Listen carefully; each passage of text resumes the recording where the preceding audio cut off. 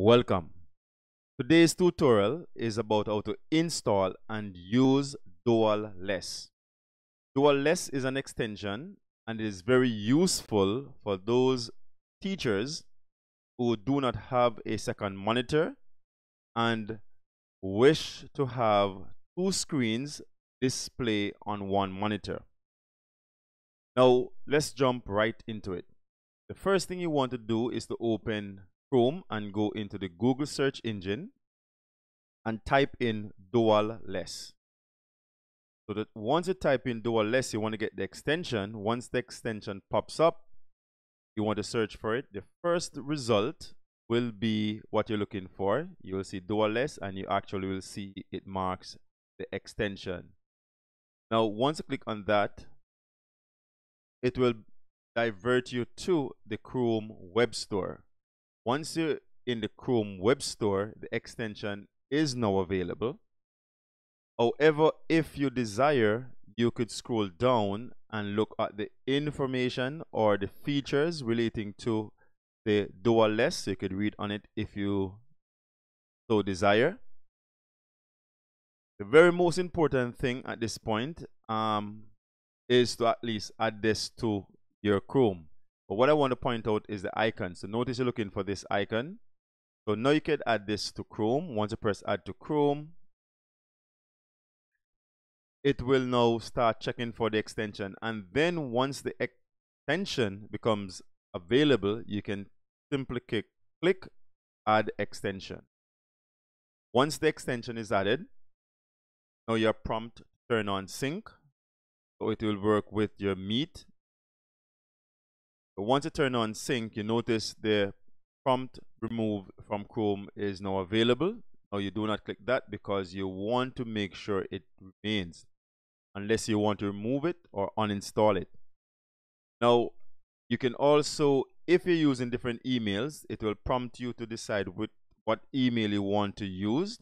And so I'm going to use my second email and I'm going to go to continue. And once I press continue, I could cancel the rest that is there because it already added, which is the most important thing. I can now close this tab and go inside of my Meet. What you want to do is to click on this icon that look like a part of a missing puzzle and the word extension will pops up.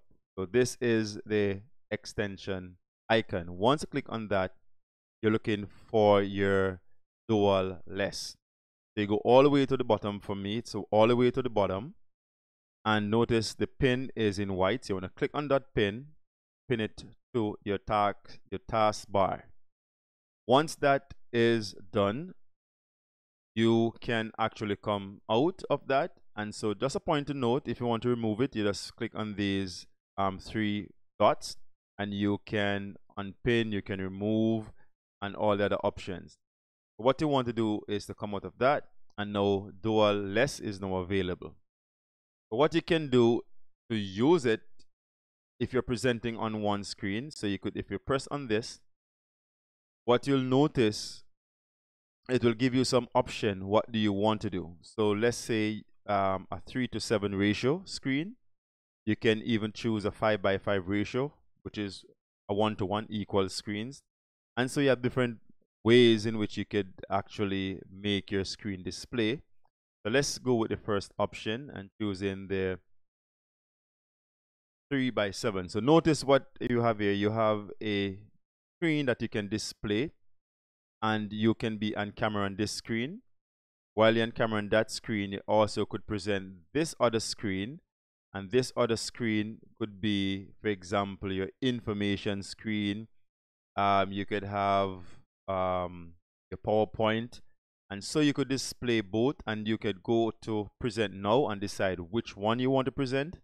And so you could be seeing a student at the same time while presenting. So it's also a good way to present information.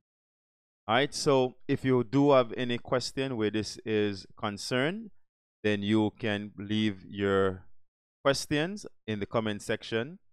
If I could also press back on the dual screen if I want, and also I could even close the tabs. I can also increase one screen. I could just go over it and extend it to the right or to the left according to what I want. So I can just readjust the size of any of the screen. All right, so it's a very useful tool to use when you want to do two things at the same time. And again, you can decide what screen the student will be seeing. So you could be typing something on on one screen while the students are viewing on the other screen. So it's very, very useful. So it's very useful, especially if you want to take notes of what the students are discussing. Let's say you're having a debate.